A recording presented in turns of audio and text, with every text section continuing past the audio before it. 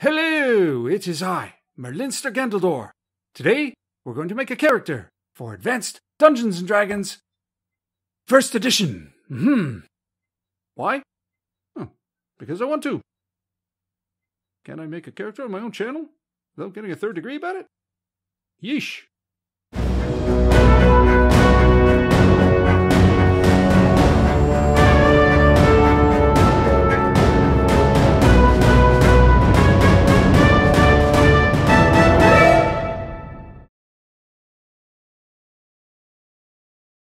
Step 1.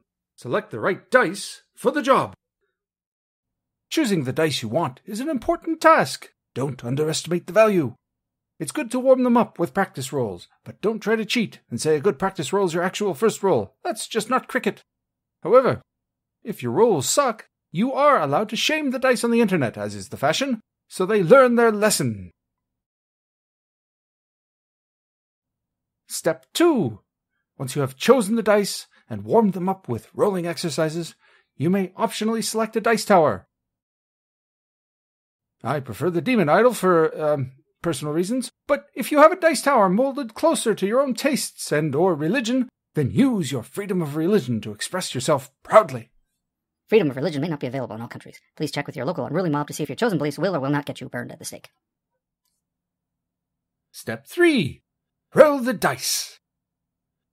Whether into demonic dice towers or just boringly flat on the table, we roll the dice to find our 6 main attributes.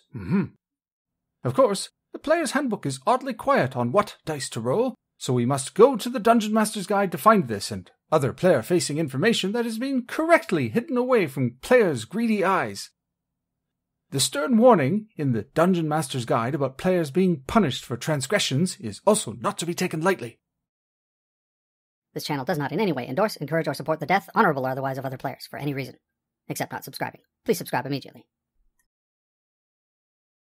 Fortunately for us, I am a trained and licensed dungeon master with full authority to enter this forbidden territory.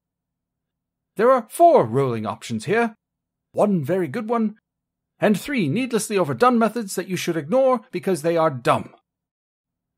Method 1. Rolling 4d6 and dropping the lowest, then assigning the stats as desired is just right for the needs of this game. It's quick, efficient, and variable. Anything else is superfluous. Gary Gygax suggests that you should have 2 scores, no less than 15, but we don't play that kiddie table stuff here. You keep what you get, unless you roll 2 scores of 5 or less and don't technically qualify for any class. Only then may you start over. So, I roll the dice, and I have rolled 10,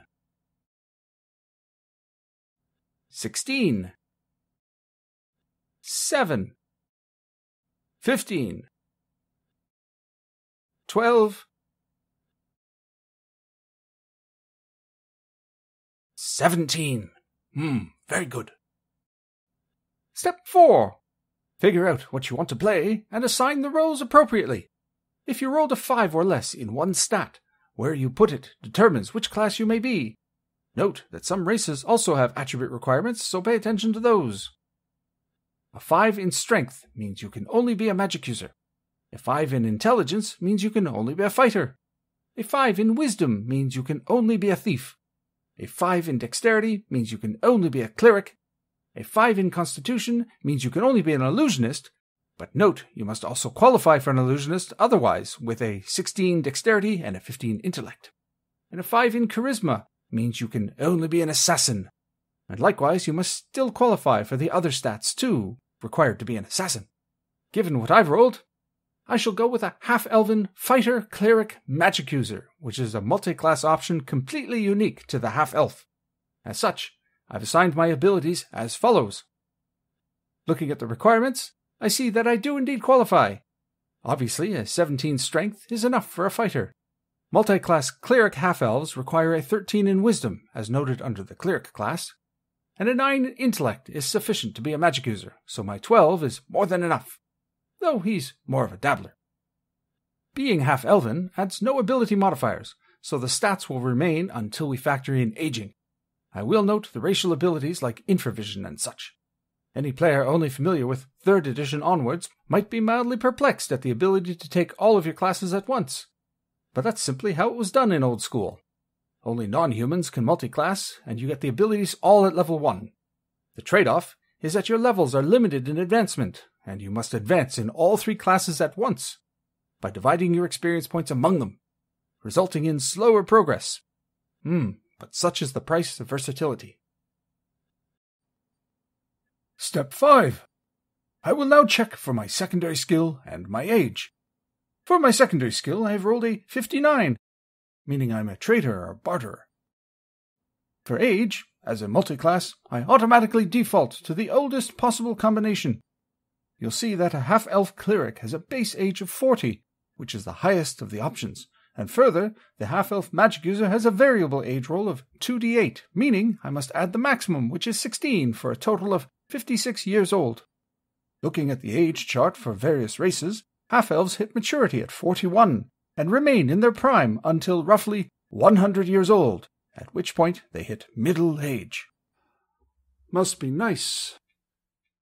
With my age determined, I will now look at modifiers for the age categories. Starting with the young adult category, I apply the aging modifier and work up to my current age.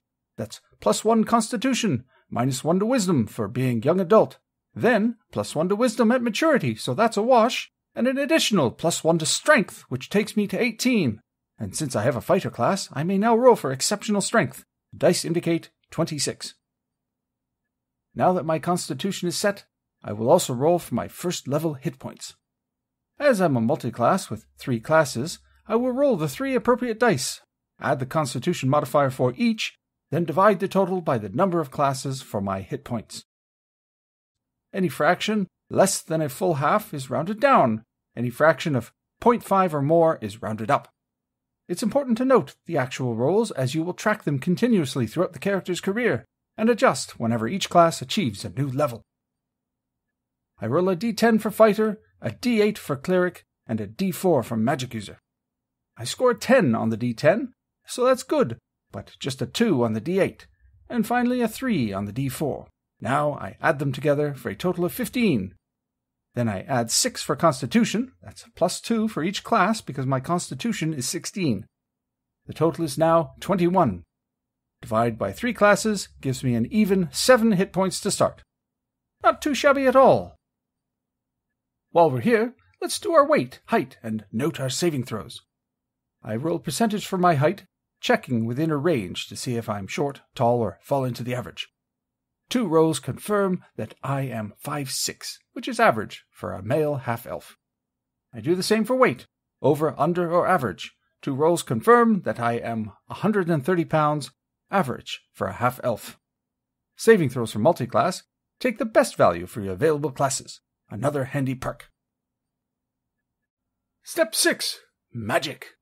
Since one of my classes is a magic user, I must determine my starting magic. I'll do this one quickly, but if you want a more in-depth exploration of how it's done, check out my video on starting magic for Advanced Dungeons & Dragons 1st edition characters.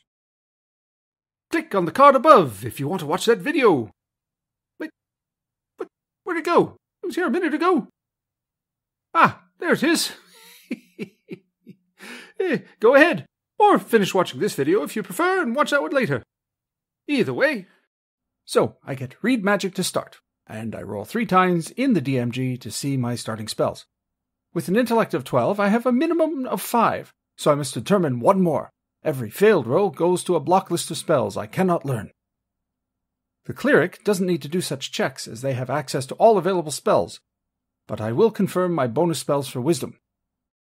A wisdom of 16 grants me 2 first and 2 second level spells. Of course, I can't access second level spells until I reach level 3, but once I do, I can add the bonus. Step 7. Starting money. The common interpretation here for multi-class characters is that they gain the most beneficial of options. Likewise, my starting weapon proficiencies will be based on the best of the 3 classes, that being the fighter, who gets 4. I do suggest rolling money before choosing your weapon proficiencies, as your starting funds may affect what you can afford. So, rolling 5d4 times 10, I get 100 gold pieces, just a touch below average for a 5d4 roll. I will now buy my equipment. As a multi-class fighter and cleric, I'm not restricted to blunt weapons as a single-class cleric is. As well, I'm able to cast all spells in full armor, even magic user spells. You can see the potency of this multi-class. For weapon proficiencies I choose spear, sling, bastard sword, and hammer. I buy chainmail, shield, a spear, hammer, and sling. Backpack, a holy symbol, and some rations to start me out. That leaves me with 5 gold and 5 silver left over. Step 8. Alignment and name, and we're done. I choose Lawful Good as my alignment. I shall name him Arminus Telemnar. And voila! A first edition AD&D character is born. And there you have it! I have a brand new, advanced Dungeons & Dragons character that, I'll likely never get to play. A pain all too real to many Dungeons & Dragons players, am I right? Not getting to play a character you rolled up for no reason doesn't qualify as actual pain. Mental health is no joke, people, and this channel does not wish to trigger people with actual pain brought on by any of a long list of valid mental concerns. Further, however, this channel does approve of free speech and the right to make jokes, and does not wish to trigger those who believe there's a war in comedy by suggesting that any mild amusement at the expense of the mental health of a puppet wizard in any way reflects upon them. Further, this channel supports your personal rights to enjoy what makes you happy, including, but not limited to, rolling up D&D characters for no good reason at all. But to reiterate, not getting to play your characters doesn't qualify as actual pain. Well then, I hope you've enjoyed seeing the process of character generation in Advanced Dungeons & Dragons. I shall see you anon, my friends.